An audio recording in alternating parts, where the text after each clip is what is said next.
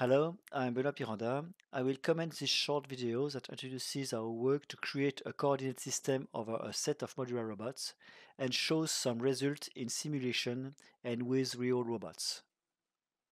In order to introduce the context of this work, I will show you some practical examples.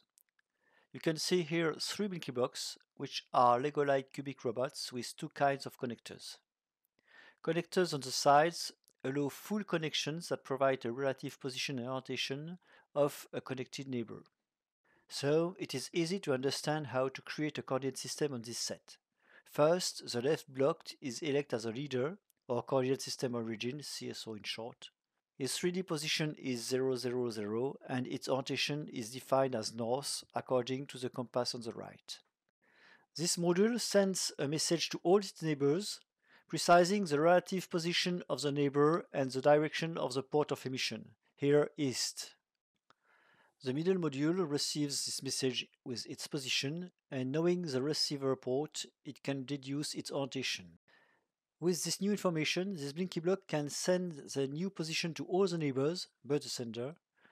Then the last robot on the right receives the message from its local north. It can deduce its orientation, which is east, relatively to the CSO.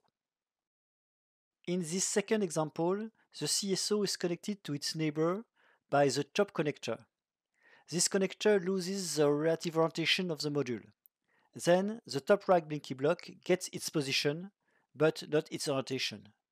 As a consequence, the last robot on the left can be placed at 4 different positions.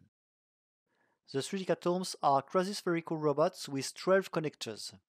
A connected robot may have 2 different orientations at a connector. We define the orientation of a 3D catome by the name of the connector where the x-axis passes through. Here, the orientation of the green module may be 7 or 1.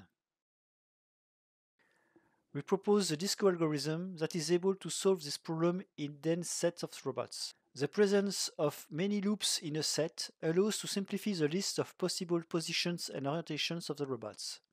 DisCo is a full distributed algorithm using 3 agents. The first step is the election of a CSO using a unique ID stored in the robots. A gradient message is flowed from the CSO to define the first list of possible motions and orientations, which are stored in a list of transformation matrices. During the solving step, each time a module reduces its number of matrices, it sends this update to its neighbors in order to step-by-step reduce the number of matrices of raw robots. At the end, robots can be well-placed and oriented, or only localized, or in an untrust state. A detailed version of the algorithm is available in the paper. It's time to show some results. First, a simulation of visible sim of the running of our algorithm on a large set of 44,000 of 3D catomes, describing a dense model of Lego guy. All the modules are colored in green, indicating that they are well placed and oriented. The 3D grid at the end shows that the received coordinates are all correct. The DisCo algorithm has been implemented in Blinky Block Robots 2. Here we propose some experiments that show the algorithm running on several configurations. The black cube is not a Blinky block but just a powering device.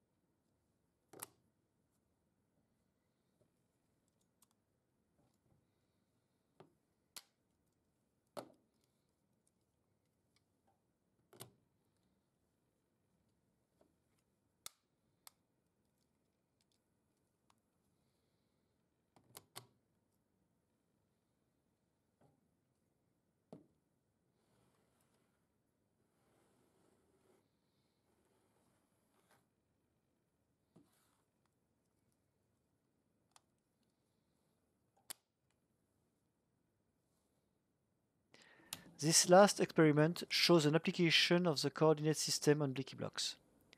After receiving the final position, robots set their color, picking it in a picture at the pixel corresponding to their position. Then, after a short time, they change to the color of the pixel placed at the right, creating a sliding effect.